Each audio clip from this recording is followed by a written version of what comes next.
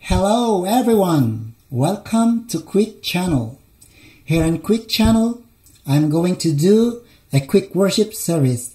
It could be a tutorial, tips, how to play keyboard, or cover.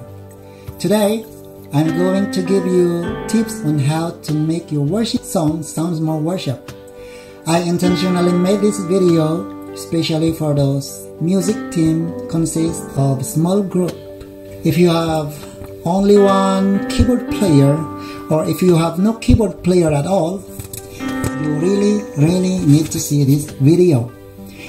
Here in Worship Pad Loops Part 1, I'm going to introduce to you a worship pad loops that I've been using for years and years.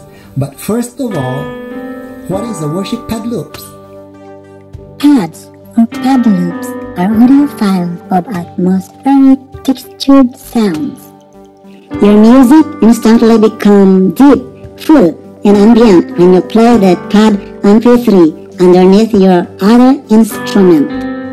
Compare. This is the sound of piano without a pad loop sound.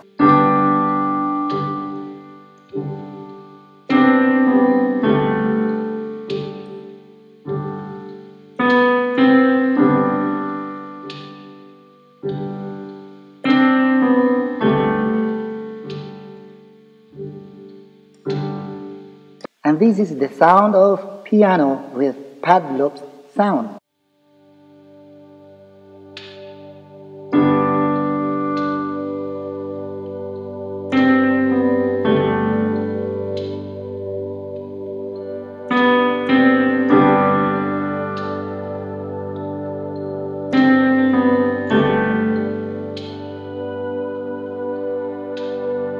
Here's what I did. Since I'm playing in the key of G, I picked up an MP3 in the key of G from my pad loops collection. The pad loops that I'm playing right now is from Shalon Palmer.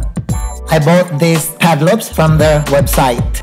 I'm using pad loops from Shalon Palmer right now, but I can show you free pad loops because there are more free pad loops out there. Maybe tens or hundreds of pad loops, but I'm going to show that to you in my next video. So please subscribe and like my channel.